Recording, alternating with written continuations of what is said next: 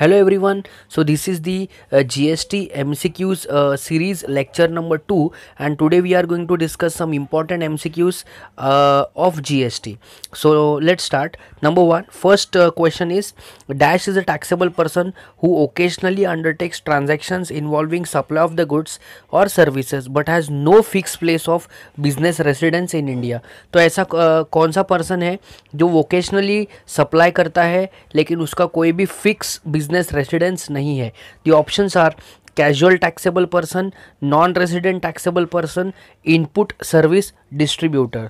तो इसका सही आंसर बन जाएगा non resident taxable person, because उसका कोई स्पेसिफिक रेसिडेंस नहीं है, बिजनेस रेसिडेंस नहीं है इन इंडिया. तो इन इंडिया में उसका बिजनेस रेसिडेंस नहीं है, मतलब वो कौन बन जाएगा? Non resident taxable person. तो right option for this is non resident taxable person. Next question देखते हैं. अ कैजुअल टैक्सेबल पर्सन और non resident taxable person shall apply for registration dash commencement of business with in 5 days from commencement of business, with in 60 days from commencement of business, at least 15 days prior to commencement of business, या at least 5 days prior to commencement of business. तो ये आपको याद रखना पड़ेगा कि registration लेना compulsory है at least 5 days prior to commencement of business. 5 दिन पहले बिजनेस से कमेंसमेंट होने से 5 दिन पहले रजिस्ट्रेशन लेना कंपलसरी हो जाएगा. Then the next question is the first digit of GST and represent state code, entity code, country code या checks character.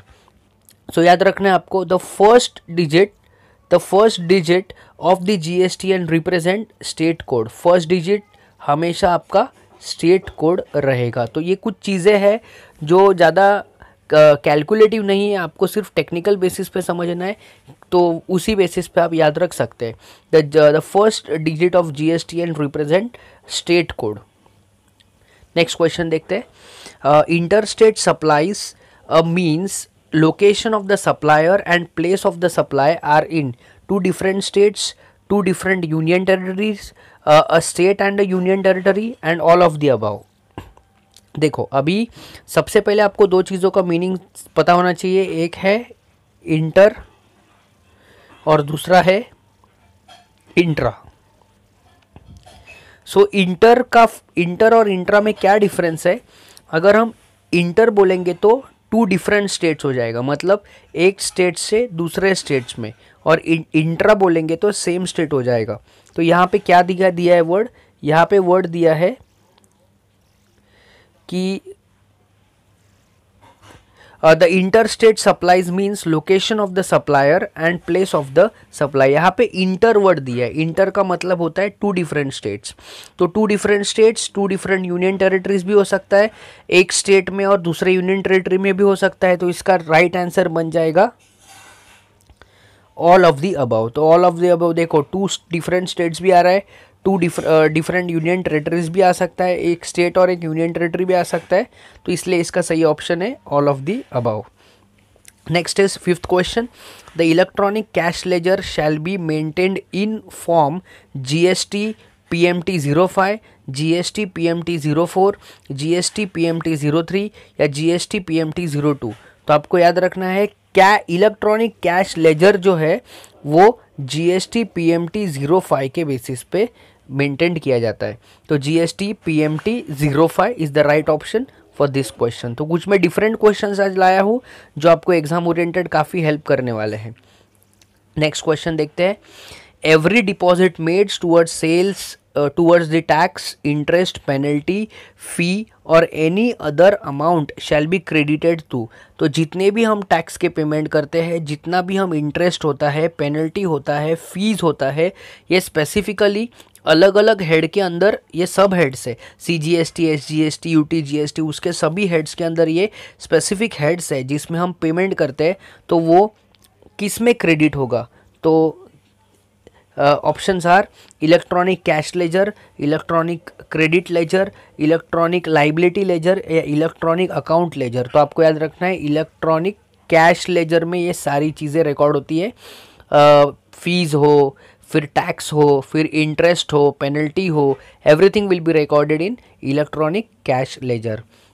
Then the next question is, if the receiver of goods pays the tax, it is called UTGST, RCM, SGST या CGST. तो receiver अगर goods के ऊपर tax पे करेगा, usually supplier पे कर रहा है, तो इसीलिए वो सप्लाई के ऊपर टैक्स भरता है और जितना भी इनपुट टैक्स क्रेडिट है वो आगे पास ऑन करता है. तो इसका राइट ऑप्शन बन जाएगा RCM. RCM का फुल फॉर्म है रिवर्स चार्ज मैकेनिज्म. तो if the receiver of the goods page the tax, it is called as reverse charge mechanism. तो इसका सही ऑप्शन बन जाएगा रिवर्स चार्ज मैकेनिज्म. नेक्स्ट देखते हैं, interest at the rate dash percentage is paid on delayed payment of taxes. तो ये आपको याद रखना है, ये एग्जाम ओरिएंटेड फैक्टर में काफ़ी इंपॉर्टेंट क्वेश्चन बन जाएगा. 18% आपको इंटरेस्ट पेमेंट करना है, 12% करना है, 10% करना है या 5% करना है. तो याद रखना, इंटरेस्ट आपको 18% पे करना पड़ेगा अगर आपने टैक्स प्रॉपर टाइम पे पेमेंट नहीं किया. तो right option for this is 18%. CPIN is an dash unique number two identify the चलन. CPIN का फुल फॉर्म है consumer portal identification number. So consumer portal identification number is an dash unique number two identify the चलन. तो ये कितने digit का number होता है? 14 डिजिट, 15 डिजिट, 12 डिजिट या नन ऑफ द अबव. तो याद रखना है आपको, कंज्यूमर पोर्टल जो आइडेंटिफिकेशन नंबर है वो 14 डिजिट का यूनिक नंबर होता है टू आइडेंटिफाई द चलन. तो 14 डिजिट का यूनिक नंबर है, ये याद रखना है. कितने डिजिट्स का है? 14 digit consumer portal identification number. आज का लास्ट क्वेश्चन देखते हैं. Dash of supply is the amount upon which tax is levied and collected. Options are value, time, place, all of the above. तो dash of supply is the amount upon which tax is levied and collected. तो ऐसे किसके ऊपर tax calculate किया जाता है? तो GST calculate किया जाता है वैल्यू ऑफ सप्लाई पे. तो value of supply is the amount upon which tax is levied and collected. That's it, this was the video. अगर वीडियो अच्छा लगा है तो लाइक करना, फ्रेंड्स के साथ शेयर करना, एज वेल एज अगर चैनल पे नए हो तो सब्सक्राइब करना. Till then bye bye, work harder, be smarter.